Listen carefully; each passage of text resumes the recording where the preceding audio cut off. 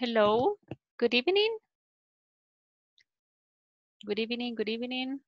Welcome, Janira. Welcome, Kenia. Welcome. Bueno, Kenia Candray and Kenia Acevedo. Welcome, Rene. Welcome, Mariana. Welcome, Giselle. It seems that all of you are joining the room. Welcome, Lester. Welcome, Danny. Welcome to the class. Thank you Welcome. very much for joining. Okay, so I'm glad to see you.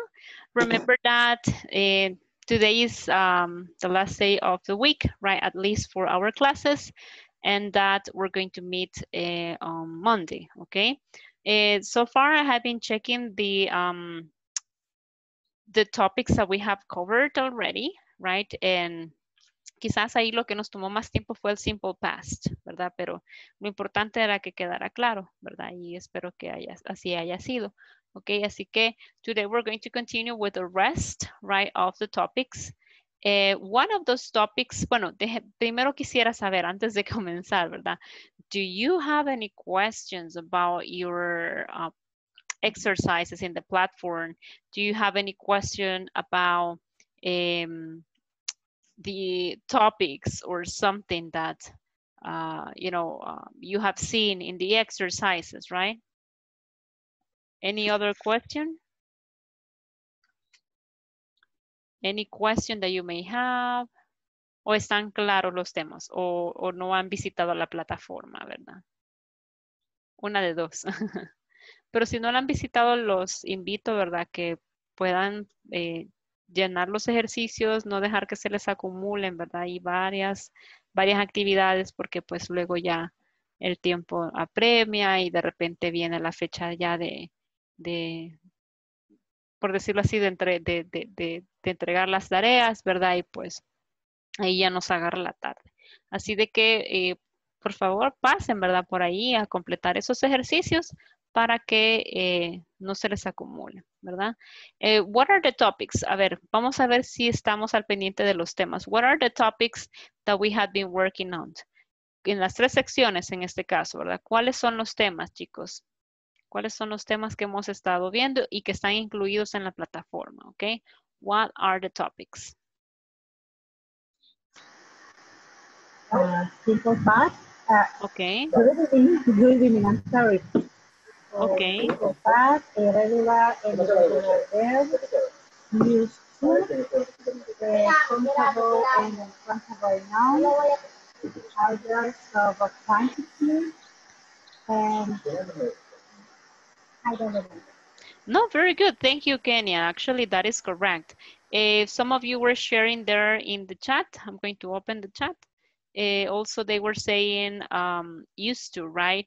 Regular verbs, irregular verbs. Okay, yesterday we talked a little bit about irregular verbs, right? And we said that when it comes to regular verbs, right, we know that we have to follow some rules or that we have to apply rules, right, to those verbs. And then we talked about irregular verbs. Now, irregular verbs are different because you need to learn them by heart. You need to memorize them, right? So it's like you already have some verbs, right, that I share with you through the chat. You can go ahead and try to memorize them, right? Then we talked about used to, right? When it comes to used to, we said that it helps me, right, with expressing habits, right? We express habits and we can go ahead and talked about things that we used to do in the past that we don't do anymore, okay? And also, we're going to continue today. This is what pretty much overall, the overall that we have been working on, the structure of the verb be, right, in past. Also, the structure of the past simple with other verbs, meaning regular and irregular verbs, right? Also, we played the game, etc. But today, I'm going to share with you another topic, okay? And let me go ahead and move to this section. Give me one moment. Can you see the screen? Oops. Yes, teacher. Okay, solo que Déjenme llegar hasta donde, aquí está, okay? So we're going to talk a little bit about countable and uncountable nouns, okay? Countable and uncountable nouns. Ese es un tema también que está incluido en la plataforma, okay? So what are countable and uncountable nouns? Let me listen to you. Déjenme escucharlos a ustedes, ¿verdad? What are countable and uncountable nouns? Countable and uncountable nouns. Participations? Sustantivos contables y no contables. Exactly, right? So those are nouns, right? Esos son los nombres o sustantivos, nouns that we can't or that we cannot count, right? So if we are talking about countable nouns, it means that those are going to be things that we're going to be able to count, right? But if we have uncountable nouns, those will be the nouns or things that I cannot count, right? So let's go ahead and take a look at the presentation, right? ¿Pueden ver la presentación, chicos? Yes. Yes, yes. Dice countable nouns, ¿verdad? Yes, teacher. Very good. Es que me parecía que estaba presentando la otra. Vaya, pero si lo pueden ver, excelente, okay? So these are nouns we can count, right? So examples, phone, because I can say one phone, two phones, three phones, book, a job, because I can say I have two jobs, right? Or a house, a car, a shirt, right? A person, computer, notebook, and shoe. Todos esos nombres o sustantivos, como nos decían por ahí, que nosotros podemos contar y que podemos pluralizar, entonces esos son los countable nouns, okay? Now, there you have more examples, right? I can say one house, house, ¿verdad? One house, three houses, many houses, right? So those are things that I will be able to count. And also, countable nouns have a plural form, right? Si yo tengo un countable noun y si se puede pluralizar, entonces, ¿verdad? Voy a aplicar también ciertas reglas. Algunas veces agrego S, algunas veces ES, etc., right? So those countables have a plural form, okay? For example, house, houses, car, cars, computer, computers, right? Shoe, shoes, person, people, right? So we can go ahead and count and pluralize those nouns, okay? Entonces esos son los countable nouns. The ones that I can't go ahead and count, right? And that I can pluralize. Los puedo pluralizar. Okay, those are countable nouns. Pero ¿qué sucede con los uncountable nouns? Take a look at the examples. I have money, milk, air, water, salt, sand, sugar, rice, love, juice, bread, honey, etc. Now, ¿qué tienen en común todos esos nouns? ¿Alguien me puede decir qué tienen en común? ¿En qué se parecen todos ellos? They are uncountables. They are uncountables, right? They are uncountables. Now, money. Nosotros en español sí creo que lo utilizamos a veces, ¿verdad? Decimos tengo un dinero. Pero la verdad es que pues sí un poco extraño, ¿verdad? Decir tengo un dinero. Porque si me dice tengo dos dineros, no tiene sentido, ¿verdad? Yo diría tengo $10 apartados para ti, ¿verdad? That's money. En inglés pasa lo mismo. Yo no puedo decir I have one money, two monies, three monies. No, that's not correct, right? We say I have some money. Y si yo quiero ser más específico, well, I have $20, right? Milk. El líquido en sí no se puede contar, pero yo sí puedo decir a bottle of milk or a glass of milk, right? Pero en realidad la palabra milk no la puedo contabilizar. No puedo decir one milk, two milks, three milks. That's not possible. Air. Pues el aire no lo puedo contar, ¿verdad? Está bien difícil, ¿ok? Pero sí puedo decir some air, right? Voy a salir, ¿verdad? Voy a tomar un poco de aire, right? So I'm going to take some air, right? So, or to enjoy, right? Some fresh air in the garden. Water. La palabra en sí, water, no la puedo pluralizar. Pero lo que sí puedo decir es a bottle of water, right? I can say a bottle of water. Or I can say, yeah, a glass of water, right? A glass of water. Then I have salt, sand, la salsa, lo que se siente, y tengo una gran paciencia y empiezo a contar granito por granito, pero no creo que tenga ganas, ¿verdad? Ni mucho menos de contar el arroz o el azúcar. Love. Love, bueno, es un sentimiento, es intangible, ¿verdad? Solo lo puedo percibir, pero no lo puedo contabilizar. Entonces, these are the nouns we can't count. No los puedo contar, ¿ok? So, water, no puedo decir one water, ¿verdad? Ni three waters, ¿ok? Ni seven waters, ¿ok? Countable nouns don't have a plural form. Ellos no tienen la forma para pluralizar, ¿verdad? No pueden pluralizarse.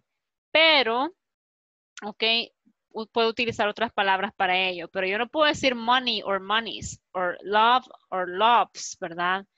Bread, breads, no puedo decir eso. No puedo decir honey, honeys, or sugar, sugars, or air, airs. No es posible. Si ustedes se fijan, comparemos con lo anterior, ¿verdad? Dijimos que los contables sí se pueden contar y que tienen forma plural, pero los uncountable nouns no la tienen, ¿verdad? Entonces, ¿cómo expreso yo quantity? Bueno, con countable nouns puedo usar two or many, few, more, and enough, right? Many. Many significa muchos. Few, ¿verdad? Pocos. More, tenemos, por ejemplo, I need more sugar, perdón, I need more apples. Voy a preparar un apple pie. I need more apples, right? Enough, suficiente, right? There aren't many buildings in this town. Few people become rich. The company needs more clients. And with uncountable nouns, yo puedo utilizar too or much or too much, less, que es lo contrario, no es lo contrario, es lo mismo, pero solo que con uncountable nouns como few. More and enough. Los únicos que ustedes ven ahí que están diferentes son much and many, porque many solo lo ocupo con los countable nouns y much con los uncountable nouns, ¿ok? Then also tengo few, pocos, less, poco también, ¿verdad? Pero para incontables. More, sí, puedo utilizarlo con ambos, al igual que enough, ¿ok? Y también some, ¿ok? There isn't much milk in the refrigerator, right? The soup needs more salt. And there aren't enough products to open the store. Oops, I'm sorry, to open the store. So those are some expressions that we can use for quantity. Now, do you have any questions? Questions? No, teacher. Is everything clear? Yes, teacher. Let me open the second presentation. We're going to continue talking about this. So that was about some of the topics that were pending, right? Now, let's go ahead and I need you to go to your chat. Please go to your chat. Go to your chat, and what I need you to do is to give me examples of countable and uncountable nouns, okay? Go to the chat and give me examples with countable and uncountable nouns right now, okay? Participate in the chat, and let me open the second presentation that I have for you. How many, teacher? At least three examples, okay? Y póngale a la par C si es countable, or the letter U if it is uncountable, okay?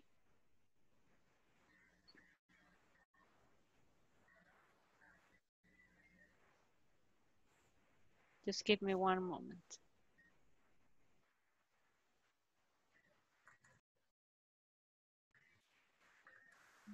Una participante nos está preguntando algo, permítame.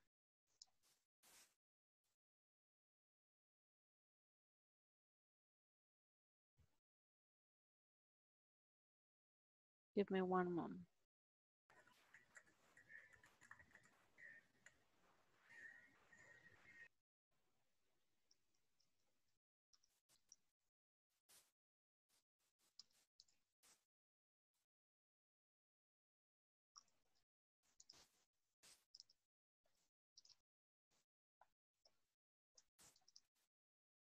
Okay.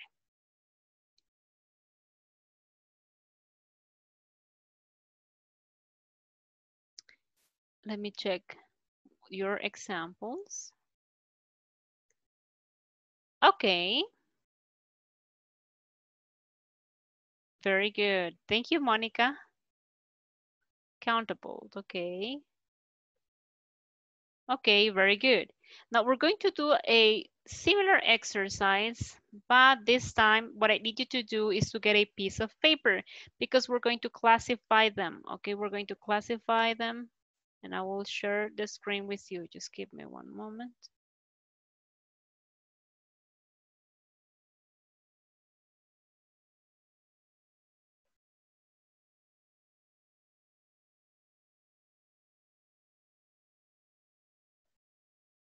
It's loading, guys. I'm sorry. Countable nouns. Let's see. Brian, thank you. Chair, television, desk, and countable nouns. Water, coffee, noise, rain, light. Okay, very good. Good examples, guys. Thank you.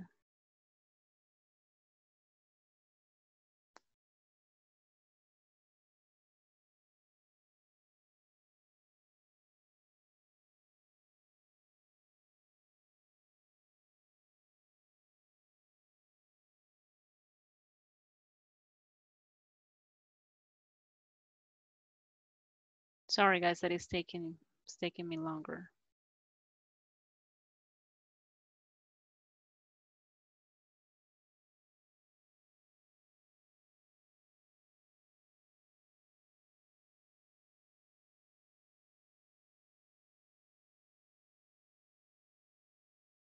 Okay.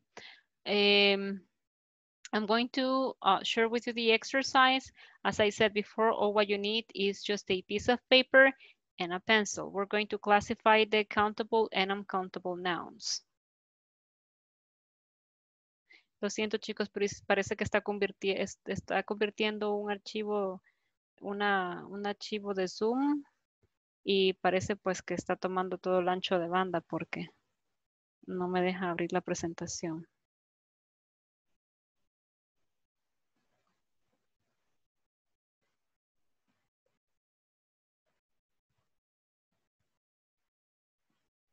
I don't know what's going on.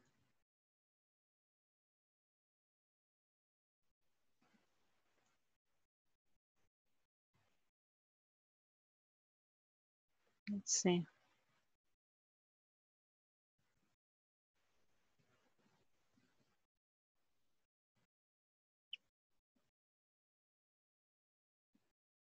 Give me one moment.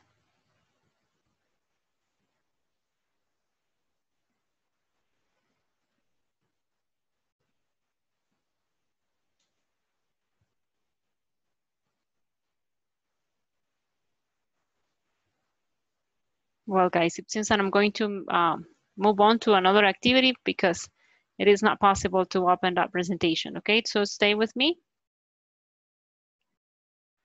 Ven interferencia, chicos, se corta lo que estoy diciendo. No, teacher. No se corta, porque acá sí se me está como, incluso yo en la pantalla veo como que se corta la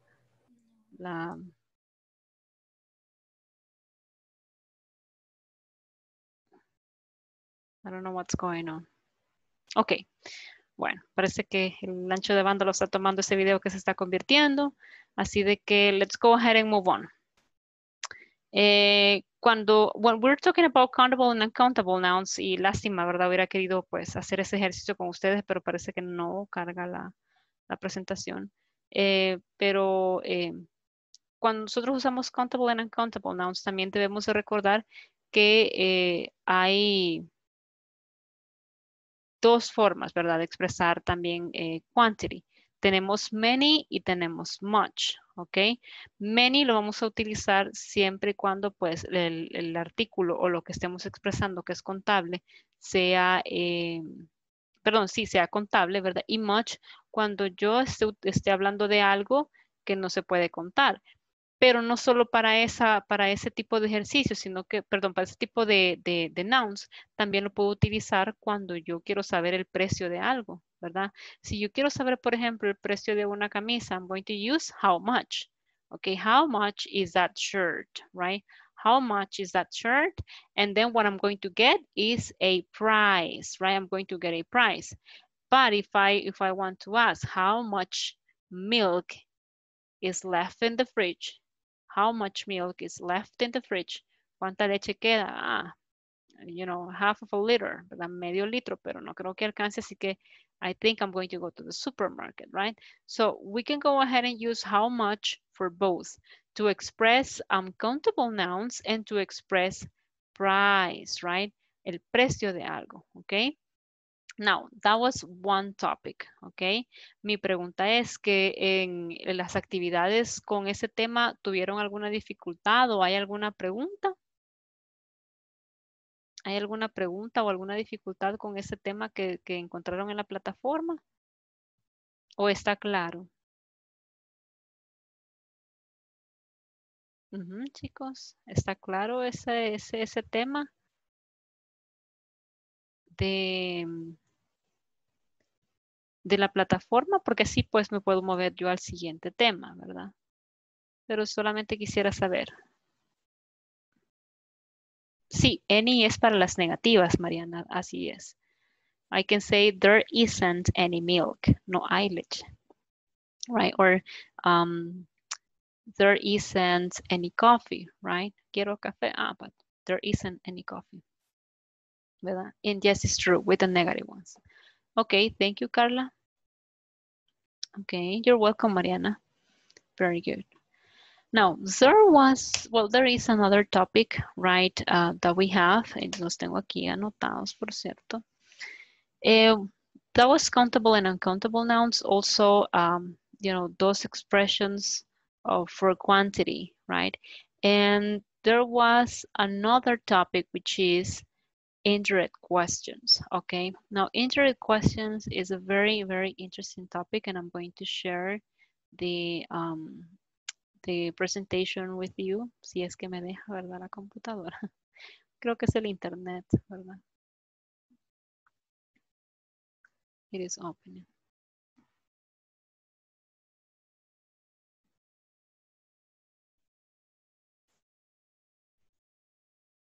Okay, what do you know about indirect questions? ¿Qué saben ustedes sobre las indirect questions? Déjenme escucharlos a ustedes. ¿Qué recuerdan? ¿Ya han visto este tema? ¿Es un tema nuevo para ustedes o ya lo han escuchado? Cuéntenme.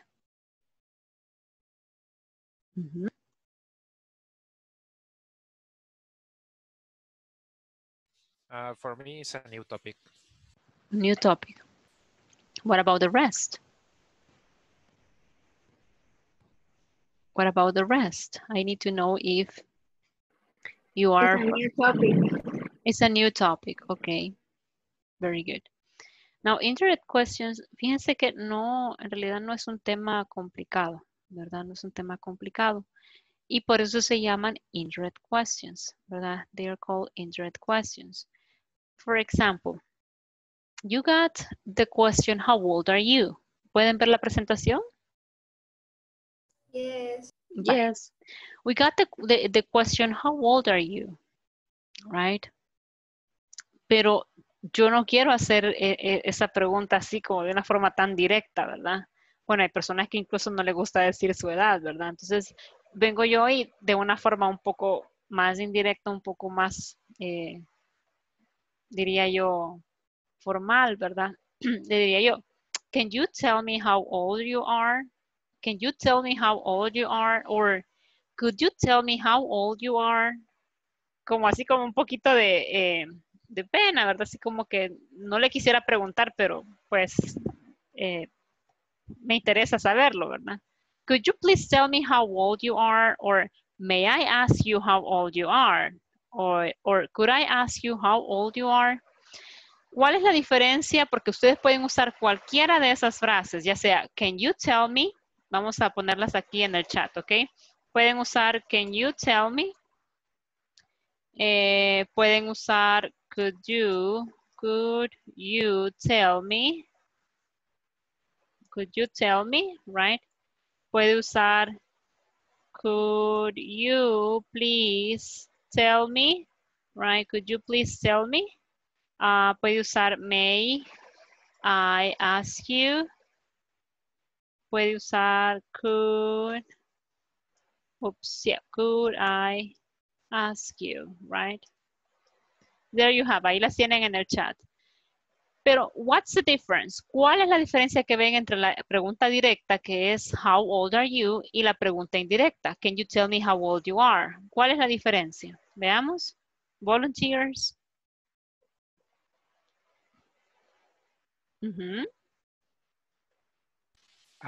Probably is you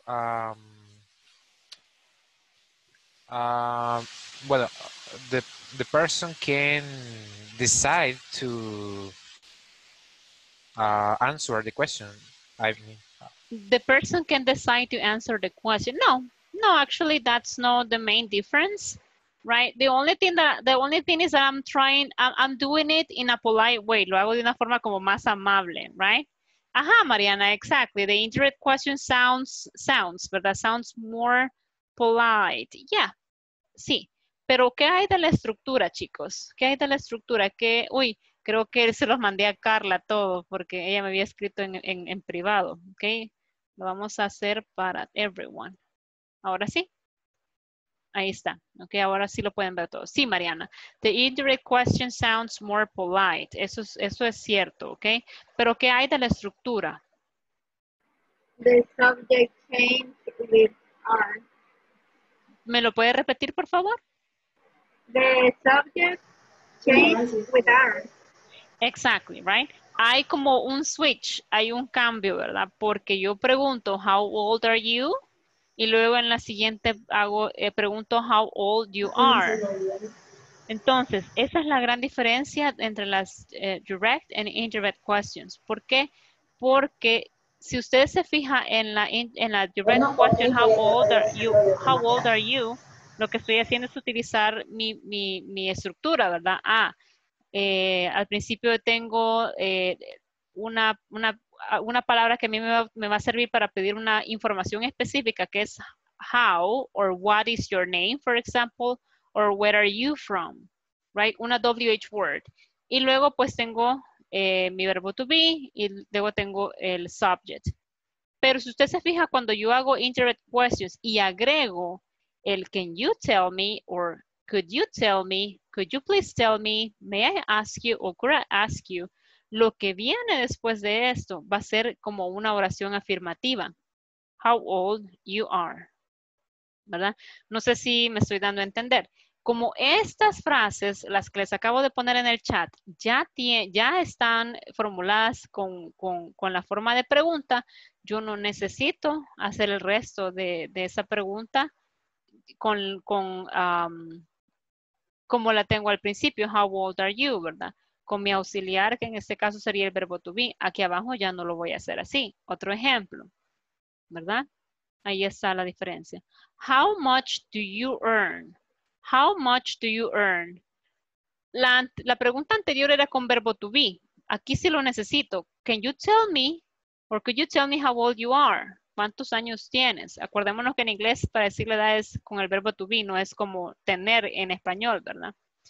Pero si yo pregunto how much do you earn, el verbo principal es ganar, ¿verdad? Earn.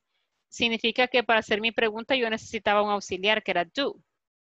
Pero como yo ya en can you tell me tengo mi forma de pregunta, lo que yo necesito saber ya no necesito formularlo como una pregunta, sino que vengo y digo, can you tell me how much you earn?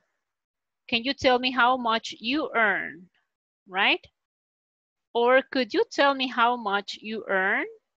Ya no necesito mi auxiliar porque aquí ya lo tengo como pregunta. Can you tell me? Right? Ahora bien, ahí está la diferencia. You see? Do you earn? Y you earn. Ya no necesito formularlo como pregunta en la segunda parte. What party did you vote for? ¿O por qué partido, verdad? What party did you vote for? ¿Por qué partido votaste? Ok. So, the question is in simple past, ok. Entonces, como es en simple past y es pregunta, mi pregunta directa, tengo el auxiliar did, como lo estuvimos viendo durante la semana, ¿verdad? Estuvimos viendo did.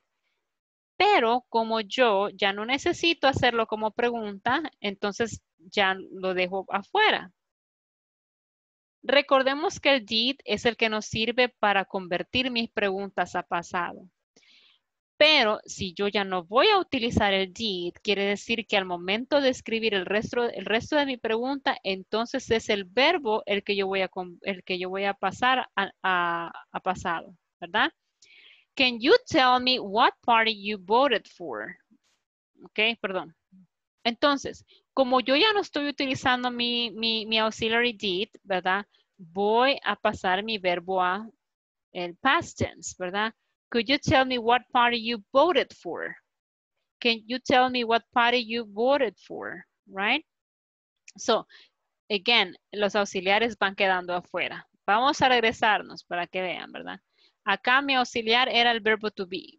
Ese sí lo mantengo, pero ¿qué es lo que hago? Solamente los cambio de lugar, porque ya no lo voy a utilizar como pregunta, como are you, sino que como afirmativa, how old you are. Ahora bien, ¿qué pasa cuando tengo presente simple y mi auxiliar es do? También lo dejo afuera porque ya no lo necesito. How much you earn. ¿Okay? En pasado, lo mismo. Tengo mi auxiliar, pero yo ya no necesito mi auxiliar. Así que lo que tengo que hacer es pasar mi verbo a pasado, ¿verdad? Eso es con simple past. Pero, ¿qué sucede si de repente no tengo una oración en simple past, sino que la tengo en present perfect? ¿Ok? Have you ever taken drugs? Have you ever taken drugs? Right? Can you tell me if you have ever taken drugs? Lo mismo, ¿ok? ¿Qué sucede acá? ¿Vean? ¿Ok? Have you ever taken drugs? Entonces, utilizo el if con las preguntas en perfect, ¿ok? Present perfect, right? Ya no digo, have you ever taken drugs? Ya no lo voy a convertir a pregunta, sino que a una oración afirmativa. If you have ever taken drugs. ¿Ok? Do you have a boyfriend? Vaya. Ahora tenemos siempre estas como indirect, an indirect way of asking, pero estas son distintas. ¿Por qué? Si se fijan, dice, I like to know, me gustaría saber. Or, I wonder if, me pregunto si. Or, I was wondering if you have a boyfriend. Me preguntaba si, right? Estas tres frases, y las voy a digitar en el chat, permítanme. Estas tres frases, I'd like to know, me gustaría saber, or I wonder, me preguntaba, or I was wondering, me estaba preguntando, ¿verdad? I was wondering.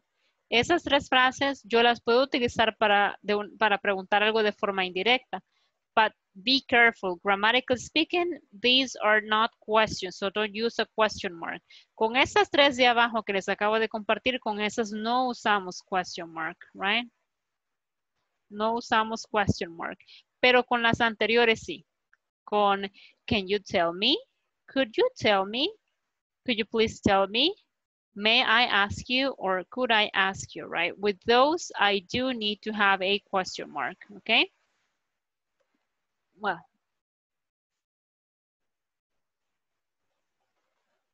now let's go ahead and do some exercises, okay?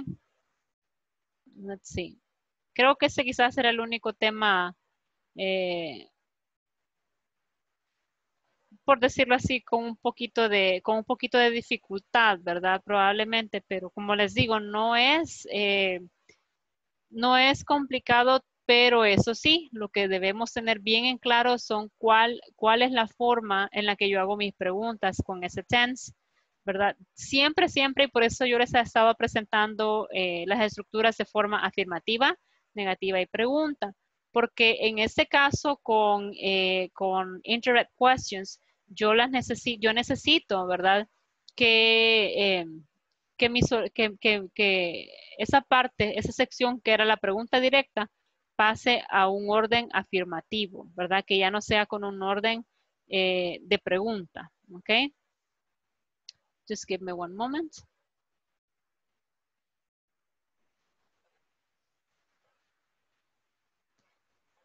y ya vamos a hacer una práctica. Espero que nos alcance el tiempo para poder hacer la práctica.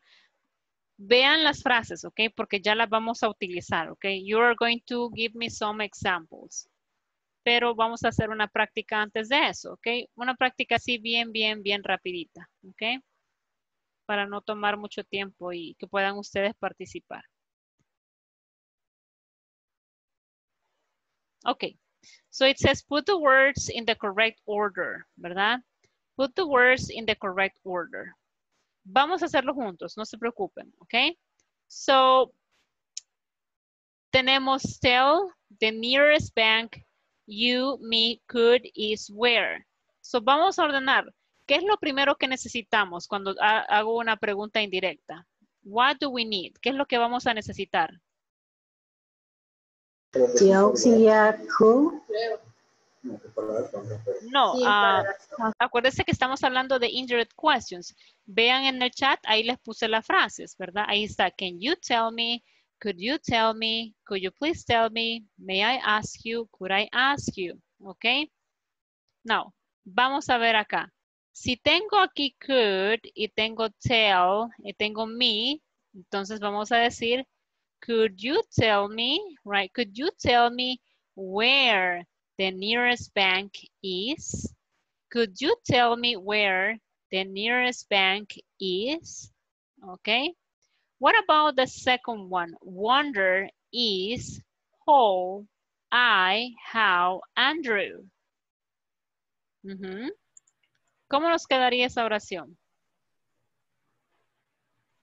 O esa pregunta, perdón. Esa pregunta indirecta. I wonder how Andrew is. Okay, you have a good idea, okay? So I wonder how old, right? I wonder how old, perdón ahí por el typo, se fue old. I wonder how old Andrew is. I wonder how old Andrew is. Dijimos que cuando usamos, y vean en el chat, ahí se los puse, cuando nosotros usamos I like to know, or I wonder, or I was wondering, no usamos question mark, ¿ok?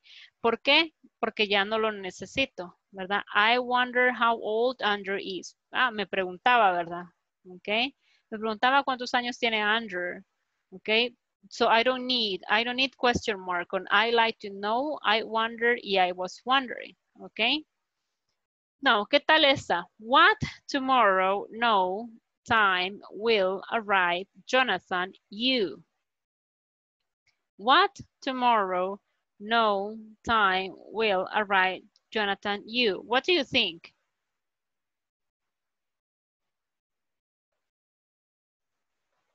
Esa es un poquito diferente, porque también la puedo utilizar. Any idea? ¿Alguna idea?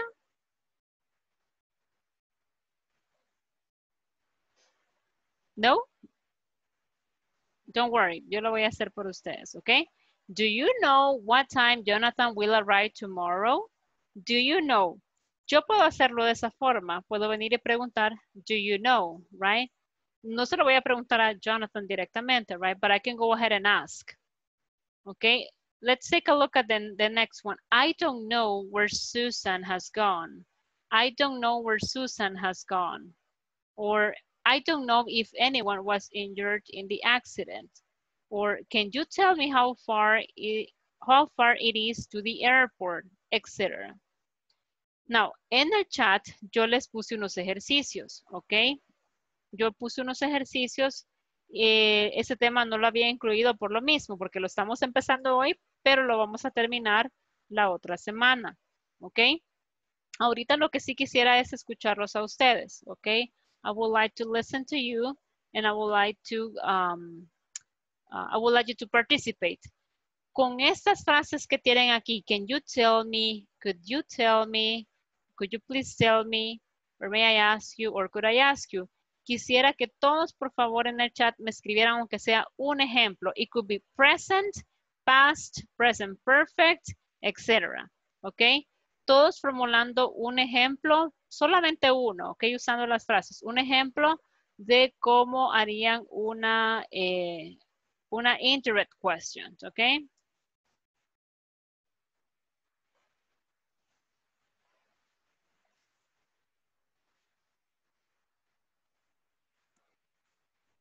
Dígame, Dani. Sorry, teacher, sorry. It was a Me voy a mistake. meter al chat. Was it a mistake? ¿O tenía alguna pregunta? No, I will be entered to the chat. ¿Perdón? Hello. Iba a entrar al chat, teacher, y le di a levantar mano. Ah, perdón, ok. No hay problema, Dani, no hay problema, ok. Entonces, todos vamos al chat y utilizando lo que ahí les he compartido, por favor, give me an example, ok. Give me an example of an indirect question, ok.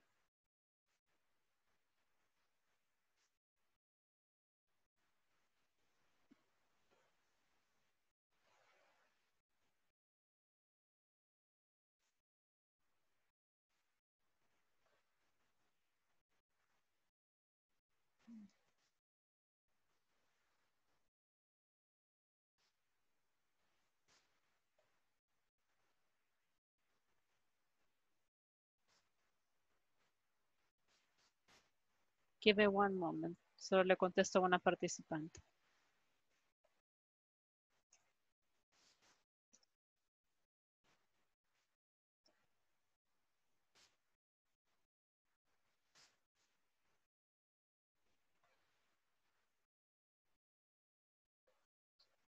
Ok.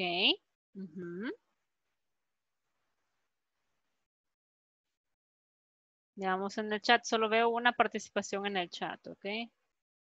Pero lo que me llama la atención, chicos, es que, ok, can you tell me when they arrived? Very good. Could you tell me how many shoes you have, René?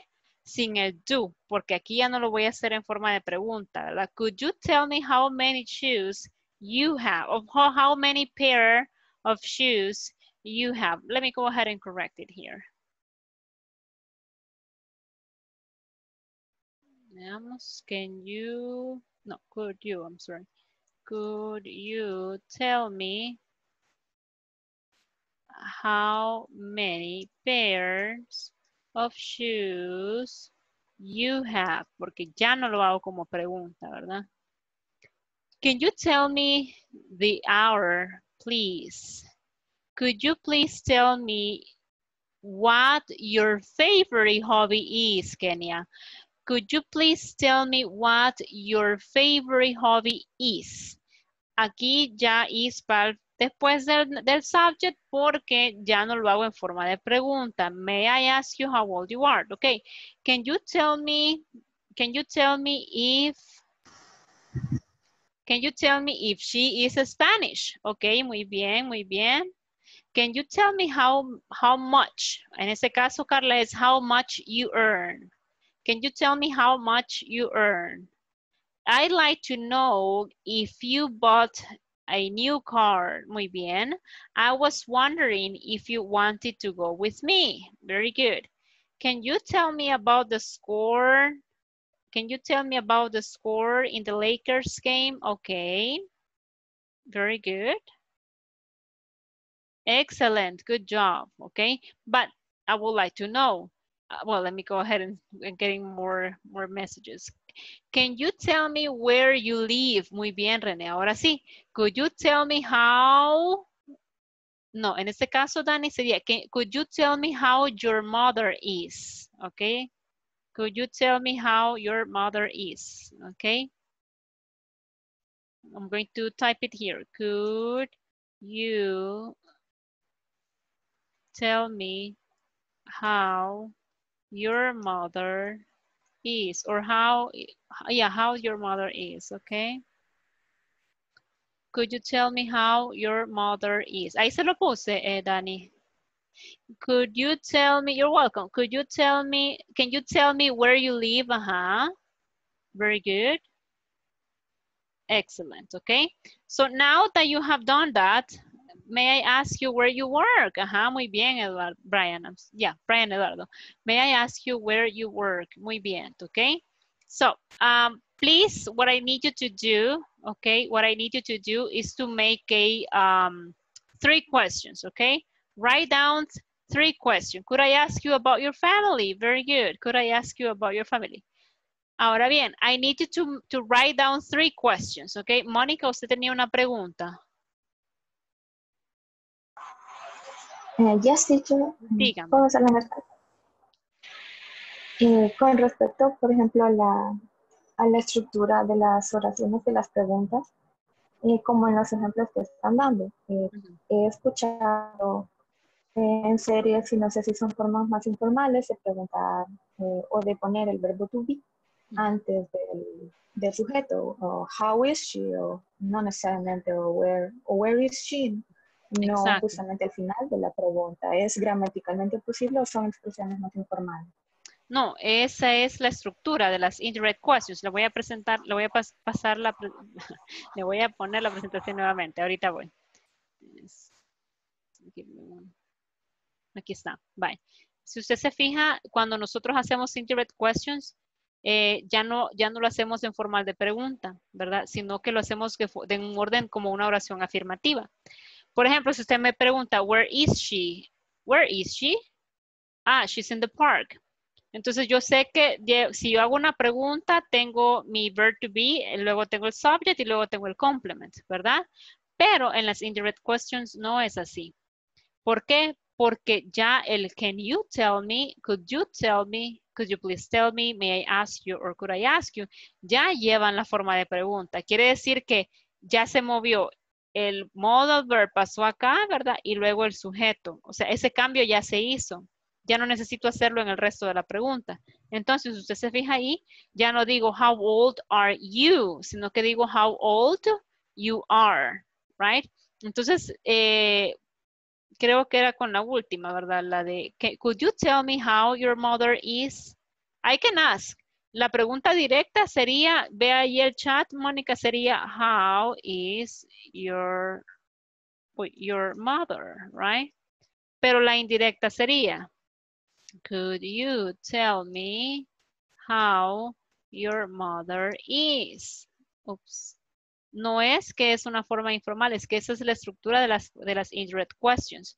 Porque ya la primera parte, ¿verdad? Todas esas secciones que yo les pasé ya contienen el orden de la pregunta, ¿verdad? Entonces ya no necesito hacerlo así. Ahí le puse el ejemplo, ¿verdad? En el chat, pero eso es por lo mismo, ¿verdad? Porque ese es el orden que debe de llevar. Ya no lo hago en forma de pregunta, sino que lo hago en un orden afirmativo. ¿Ok? ¿Contesta su pregunta, Mónica? Sí, teacher, muchas gracias. Oh, you're welcome. Pero igual, de todas formas, yo les voy a pasar otro ejercicio. No sé si vieron los ejercicios que les mandé. Son pues unos ejercicios que usted los realiza en línea y usted va a recibir ahí la calificación. Ahí le va a aparecer en que se equivocó, etcétera. Pero los puede repetir, ¿verdad? Sin ningún problema. Así que I need you to write down, ocupen las que me digitaron ahí. I need you to have three of them ready. 3 indirect questions, ¿ok? 3 preguntas indirectas, ¿ok? Y los voy a mandar al breakout room. Al saloncito más pequeño, ¿verdad? Ok. Somos 1, 2, 3, 4, 5, 6, 7, 8, 9. Ok. Sí, yo creo que tal vez unos 3 grupos podemos sacar, ¿verdad? Veamos. Son 12. Hagamos unos 4 grupos, ¿ok? Tengan listas sus indirect questions y si no, pues ya voy a pasar yo a cada uno de los rooms, ¿verdad? Para ver cómo lo han hecho, ¿verdad? Así que no se salgan, ¿verdad? Acepten la invitación y pasen al room porque es parte de su participación para que practiquen un poquito con sus compañeros, ¿ok? Ahí va.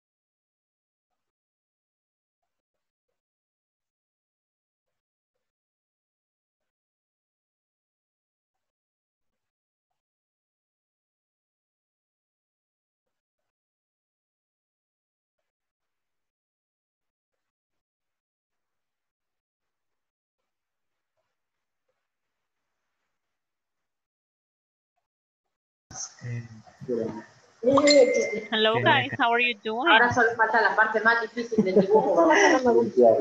Hello. Ya lo limpié. Hello, teacher. Hello. How are you? Are you working with the English questions? Yes. Yeah. Okay, very good. Si no tienen, pueden crearlas también, ¿verdad? Si se acaban las preguntas que tienen, pueden crearlas. Okay. Right. Okay, very good. You're welcome. Thank you, Brian. Kenya, may I ask you where you work? May I ask you, teacher, Yes. if I want to question to Luis, If I want to ask, Luis. thank you. If I want to ask Luis, ¿qué estudia? ¿Cómo podría decirlo con eso? Can you tell me what you study? Can you tell me what you study in the university? Mm-hmm. I study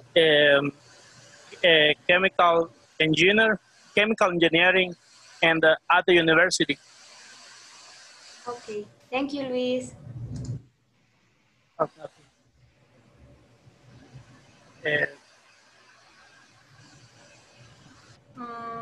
Let me see.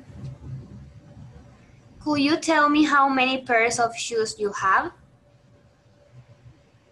Perdón? Could you tell me? Is the same. Centimeters? Okay. Yes. Okay. 1 meter? 70 centimeters? I guess. Okay. What are your questions? Let's listen to you guys. Danny questioned me. He asked me? He asked me how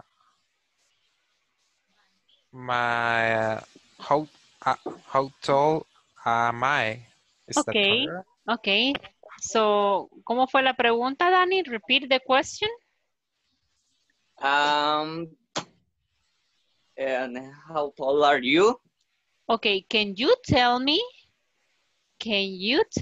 how tall you are? Yeah. Okay. Porque el orden ya cambia. ¿Se acuerdan que ya no es como pregunta, sino que es como un orden de una oración afirmativa? Entonces, can you tell me how tall you are? Okay. Yes. Okay, teacher. I have a little problem with this. No, don't worry. Mire, sí es un poquito a veces complejo en el sentido de que uno debe de manejar la estructura en afirmativo, negativo y pregunta. Pero lo que voy a hacer es que les voy a mandar otros links para que hagan más ejercicios al respecto. Yo no los quise mandar antes de la clase porque dije yo, si los ven, pues se van a asustar porque no han visto este tema. De los temas que sí ya vieron, ya les mandé yo los worksheets. Pero como este tema lo vimos hoy, mañana les enviaría links para que ustedes puedan practicar ese tema. Este tema solo con mucha práctica, Dani. Especialmente con oraciones. Sí, porque, dígame. Sí, porque hasta ahí cambian hasta la posición al final de los sustantivos. No, del verbo. Del verbo. Quedan afuera los auxiliares y luego toman el verbo una posición de forma afirmativa. Bueno, ya vamos a regresar al main run en 3, 2, 1. Okay.